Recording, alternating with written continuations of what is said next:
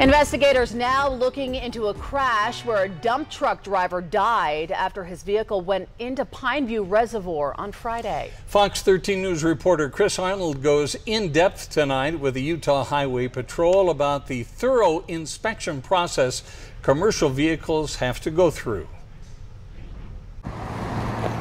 The crime tape remains from a crash on Friday where the driver of a dump truck was killed after his vehicle crashed into Pineview Reservoir. It was in September of last year. The Weber Fire District posted these pictures on Facebook of a similar incident where a dump truck also ended up in a heavily wooded, deep ravine near SR 39 after they say it lost its brakes coming down Trapper's Loop. We're talking maybe a couple in the last couple of years. Utah Highway Patrol Lieutenant Justin Cheney has been covering Weber and Morgan counties for the past 4 years. Come down that long of a decline down that hill, brakes are going to heat up.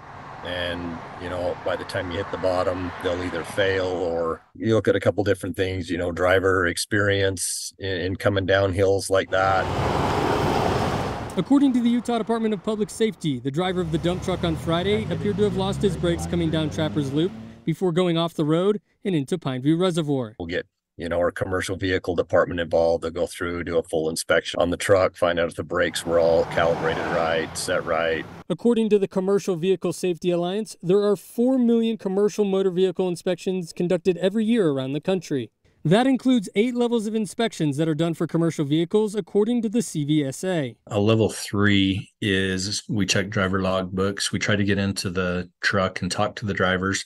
Lieutenant Harley Watkins is over the Commercial Motor Vehicle Enforcement Section for the Utah Highway Patrol. We check brakes, we check lights, we check all the safety features that the federal government regulates. When it comes to commercial vehicles here in Utah, Lieutenant Watkins says we've seen double the rate of incidents this year versus last year. Something he says isn't always the fault of the commercial vehicle driver. Last year, 11% of our crashes in the state of Utah involved a commercial motor vehicle. This year, we're at 24.